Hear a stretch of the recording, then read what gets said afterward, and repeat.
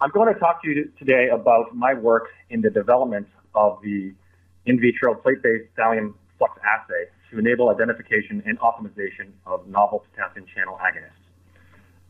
Potassium ion channels that we are investigating are voltage-gated ion channels responsible for cell membrane potential homeostasis. It's known that in the therapeutic area that we were interested in, that the potassium channel dysfunction was implicated in the disease state. And that also known was that modulation of this channel was useful for therapeutic indication as well.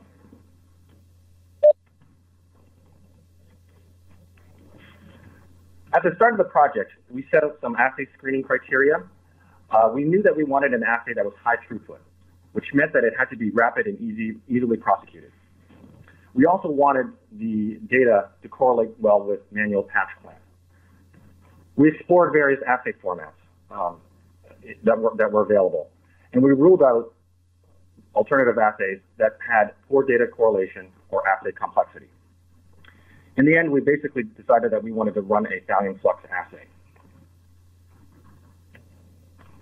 There are multiple thallium flux assays available in the market from different vendors. They have either a wash kit or no wash kits available. At that time, we decided to proceed with the wash version for development. And right at the onset, Catherine from Molecular Devices actually contacted me to beta test their soon-to-be-released no-wash thallium flux assay kit that was in development. I agreed to do so only if it agreed with my timelines. Very quickly, looking at the wash assay principle, it's you load the dye into the cell cytoplasm, you wash off the excess extracellular thallium dye, and then you add the extracellular thallium. Shown here, when the ion channel is closed and you add the thallium and then thallium can't get in, you basically have no reaction with the dye. Whereas on the right side here, when the thallium can permeate the cell, it reacts with the dye, giving fluorescence. This is our final assay wash protocol. This is a fairly straightforward protocol. After plating your cells and incubating them overnight, roughly around 17 to 20 hours, when you're ready to start your assay, you remove the media from your plated cells. You dye load and you incubate for 90 minutes. Inside this dye load, there's added benefit, and this is needed because you want to block the efflux transport and make sure that you retain your dye. You remove the dye and you wash it with heat buffered HBSS, and when you're ready to start the actual measurements, you add your 20 microliters of assay buffer, you add your compound of interest, you do a pre-read, and this pre-read is to basically identify any fluorescent compounds, and you incubate that for about 20 minutes. And when you're finally ready to read on the Tetra system, you add your thallium. I'm not going to bore everybody with the mundane aspects of this assay, but rather focus on some of what we found the most interesting and key to making sure that our agonist assay worked. And this is the concentration of thallium and potassium is critical in making sure that your agonist assay works.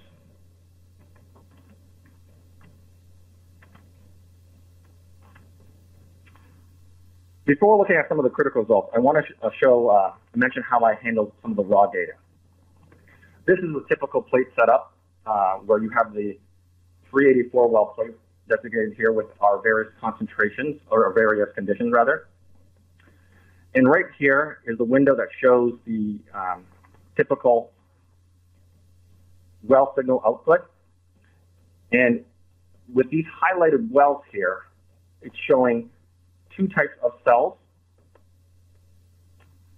Our stably transfected cell line expressing the potassium channel, and its parental, non-transfected, non-expressing, not overly expressing cell line.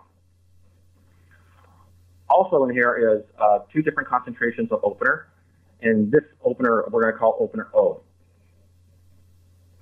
And also, when you see here is that when you add the 2 millimolar thallium, and also in this case, there's actually no added potassium, and you add 80, in the presence of 80 micromolar opener, you see that the potassium channel expressing hex cell shows fluorescence.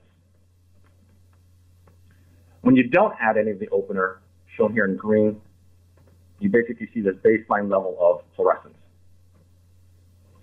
With the non-transfected parental cells, whether you add the 80 micromolar or 0 micromolar opener, you basically see this baseline. This is to be expected. This is what we saw. So in handling the data, after you find your negative control in green here, you make sure you subtract that out and calculate response over baseline, which is what we did, and we expressed it as either fold or percentage over baseline. And when you do that, this is what you'll see. This is your characteristic signal trace, shown with the 80 micromolar compound and the potassium channel expressing hex cells. Everything else basically looks like a flat line. And then we analyze the max minus min.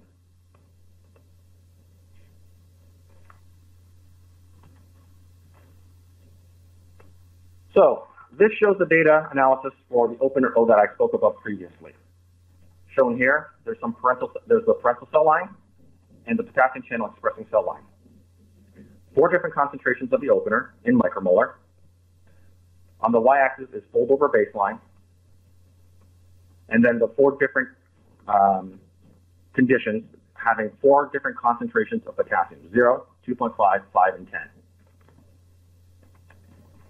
And what you see is that the 0 millimolar potassium gives us the best signal to background window to evaluate potassium channel openers, shown here in the dark blue. Also, what you see is that the parental cells actually show very little response to the opener. And whatever response you see is essentially just the basal level of expression of whatever potassium channels are there. On the other hand, the potassium channels that are expressed in this cell line respond to the various concentrations of opener. So you see this concentration-dependent response.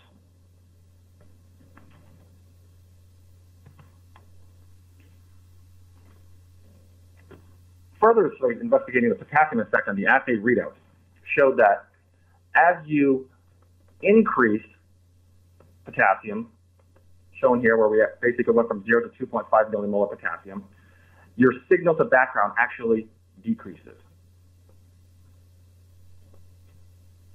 And when you look at the EC50s, shown on the right here, you notice that as you increase the potassium, you actually decrease the EC50 value, thus increasing the potency.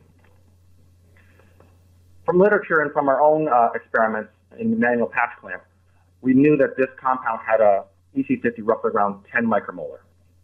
Certainly with these 3 conditions here, we were within the range of expectation.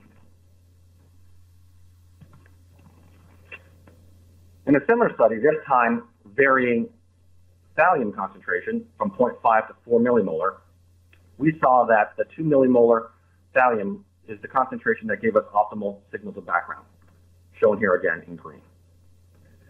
And when you have very little potassium, such as 0.5 millimolar, you'll see a very depressed signal. So there's actually not much signal to be measured. On the other hand, when you add the 4 millimolar, you see a depression in the signal to background. And when you look at EC50s, you'll notice that as you increase the amount of thallium, the EC50 actually decreases.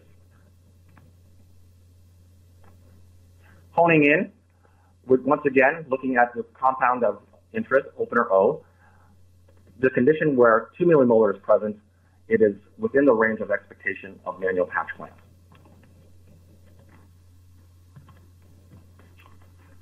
So, in this Bivera experiment, we were aiming to basically confirm the sweet spot where we have the maximum signal to background and EC50s values that were similar to manual patch clamp. We had 3 different concentrations of thallium, 1, 2, and 3, and 3 different concentrations of potassium, 0, 1.25, and 2.5. And once again, what we saw was signal to background was best when there was 2 millimolar thallium and no potassium present, shown again in green. And once again, we also saw that when you increase potassium concentrations, you see depression in that signal to background. Moreover, you see the EC50 is most similar to manual patch clamp when you have 2 millimolar thallium once again and no potassium. So at this point, we're ready to look at some reference compounds that were commercially available. In this slide, I've shown results for 2 of those reference compounds, both of them being potassium channel openers. Once again, opener O and opener P. Setups similar in terms of the experiment, varying concentrations of potassium. And what you see once again is what we saw previously, in that you have the best signal to background at 2 and 0, and as you increase the potassium, you see again the depression of signal to background. More importantly, in both of these cases, as well as another opener, we saw that their EC50s were comparable to the manual patch clamp values. With opener O, the experiment here shows a result of essentially 11, 9, and 11 again. We also tested another compound with the same therapeutic indication, but working by a different mechanism. It didn't work by opening the potassium channel, and we saw essentially no effect. What you saw was essentially for all concentrations, something similar to this red line here. We also looked at 2 potassium channel closers, and it as well showed no EC50 values. So at this point, we had an assay that we felt we were very comfortable with to move forward. But at this point, Molecular Devices actually came to me and had their beta test kit ready to evaluate. I'm going to spend a little time talking about this. The key difference of this kit is that it's a no-wash kit, which means it has an extracellular masking dye to quench fluorescence when your dye actually reacts with the thallium. So, in effect, all you're able to measure what is the fluorescence generated in the cytoplasm. So this is data comparing the 2 different kits. Right off the bat, as I mentioned before, the quencher basically allows you to remove this washing step. And that simplifies assay prosecution. Certainly within our HTS format, it made some of the logistics much simpler and prosecution, again, quicker. The other thing you'll notice is that there's an improved signal to background. With the thallium wash assay kit, you see you get about a 2-fold here, whereas in the Molecular Devices kit, you actually see something very close to 3-fold. I should also point out that I actually did no optimization on this Molecular Devices kit because I didn't have enough beta reagents to do this. All I did was I took the reagent that they gave me and implemented in the optimized assay conditions that I established for the wash assay.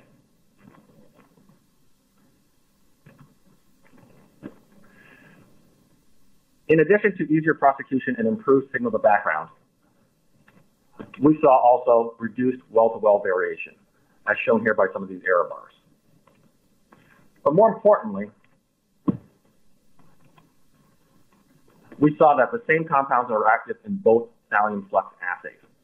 When you look at the active compounds B, G, I, M, O, and P, the O and P are the same compounds that we tested previously. We see that the EC50 results are very comparable. And more importantly, both assays were comparable to the manual patch clamp. But given all the other things that we said, the simplicity and the improved signal to background and the reduced well-to-well variation, we decided that the Molecular Devices kit actually had better performance.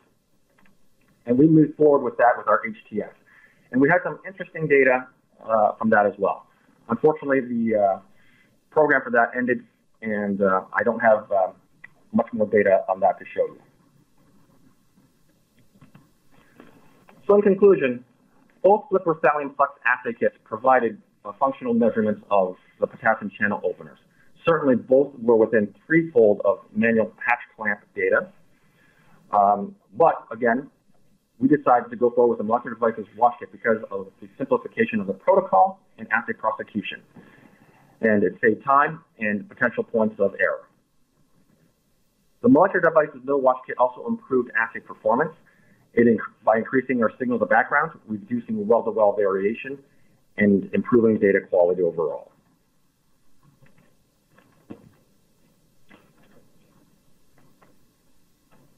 I want to take this time to acknowledge the people involved in this project. First, two from Qubit, Hao Chen and Jan, who were the project leads in this project. Keith Russell, who is the electrophysiologist assigned to the project. His manager, Jeff, who was insightful in his knowledge and experience with dealing with and working with ion channels. My manager, Deb, and Rory Curtis, my director, for supporting us in our project and making sure that we had everything in place to prosecute. Kristen, who was also involved in, who was involved immensely through her expertise with the Slipper Tetra, and Tom for his electrophysiology and cell biology experience. I want to acknowledge some people from Molecular Devices as well. Catherine Parrish, who was the first person to contact me with this data test.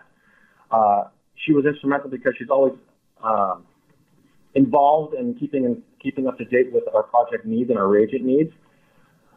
Evan, who contacted us and sort of made sure that we had pre-release of the actual kit, all the reagents that we needed to actually prosecute our HTX. His team worked very diligently to make sure that we got that stuff ahead of schedule.